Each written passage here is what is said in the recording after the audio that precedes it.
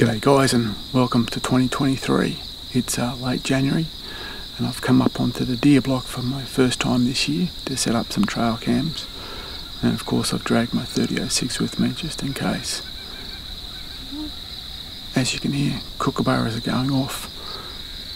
We've probably got about half an hour to go before I'll have enough light to see where I'm going. It's very still. Lots of cloud cover, and we might get a bit of rain. So today is really just an explore and set the scene for hopefully a good roar come late March. The report is that there's been a lot of pig sighting up here too, so hopefully might bump some bacon sometime during the morning. I don't expect I'll be up here all day. It's still pretty hot, so get my camera set up early, have a look around, and probably head off the block about 10 AM this morning, which is 5.5 hours away, so I've got some time left. So let's get at it.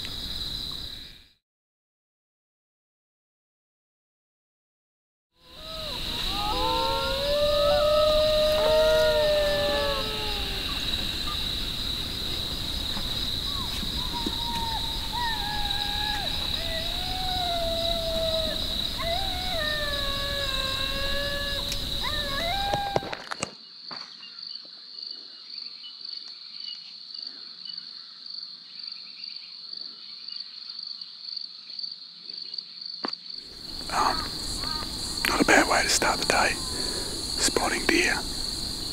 Unfortunately, they're on the wrong side of the wire, but you can't help that. It's great to see them up here. Those dogs, though, have gone very quiet, haven't seen anything, so I'm going to keep looking. As you can see, there's deer on the dam. Now, I've been profiling them all the way up from when I first saw them, and they've come up to the dam. So the big question is now, will they come back onto this block? Because if they do, I'm in a perfect position. And if they don't, I'm in a pretty good position to watch them anyway.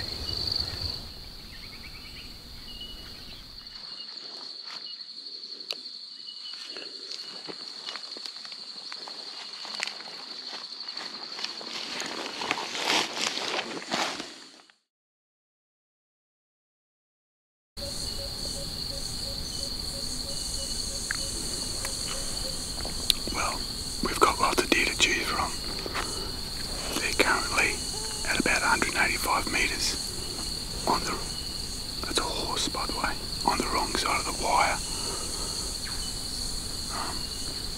The big question is, will they continue to follow the line up on the other side of the property, or will they slowly merge up this face towards me and onto the right side of the wire, right side for me that is. I don't know. So I've tried to position myself where I can continue to spot them, though it's going to get harder and harder. So I'm going to probably have to take a gamble when they're completely clear of the dam. I'm going to push up this contour and just hopefully we're going to intersect. If not, it's not a bad morning to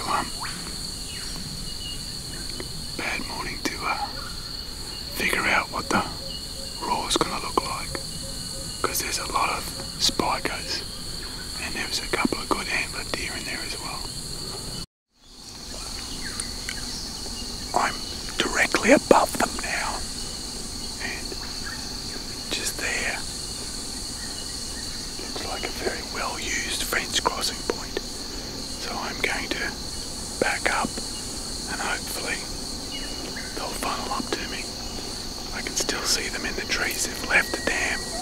They're just milling around the top of the dam in the trees now. So hopefully they're coming up this way. Exciting stuff. I'm at the top of the bush block and I'm about to go exploring. It's a cow. With those deer, unfortunately, they just continued up that nice pretty valley, grazing away, and stayed well clear of that scrubby hill that I was on. If you think about it, makes sense. That's where the good food and water was. Why bother walking up the hill to me? That was probably the largest single number of stags, including young stags, I've seen together on this block, so that bodes well for the forthcoming roar. As I said, I'm about to drop into the bush block and do a bit of exploring, see if I can bump something, and then I want to end up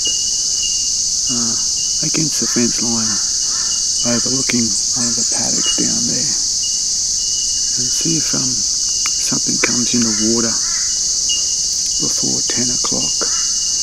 The amount of heat and humidity, I think the game is going to flatten pretty quick.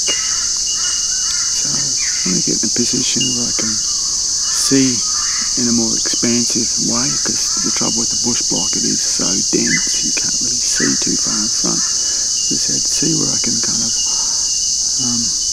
look over a couple of hills and some water source and see if anything comes into water before bedding down for the day. So that's kind of where I'm heading for the rest of this morning. I can see something right now in the distance. And it's a cow.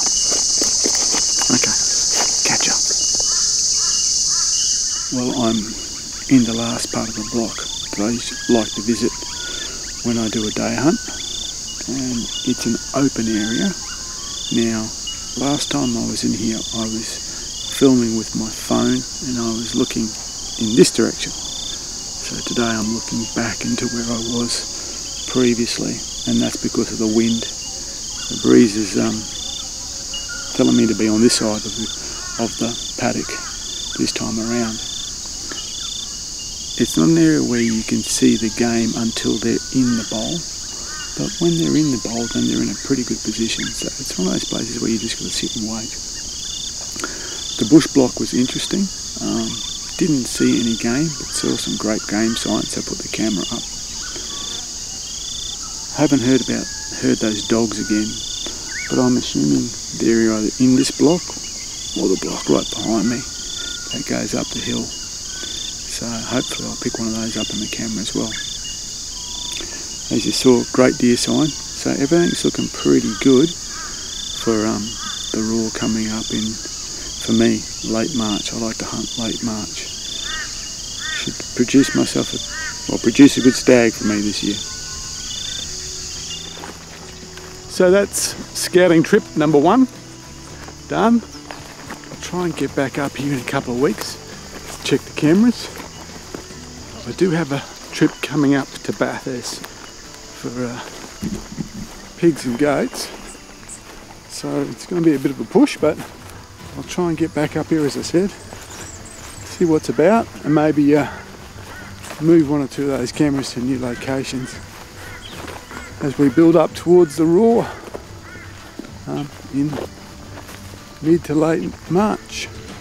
Okay guys, starting to rain. Feels like it's been raining all morning, but it's starting to rain, so I'm not far from the car now, so I'll catch you about.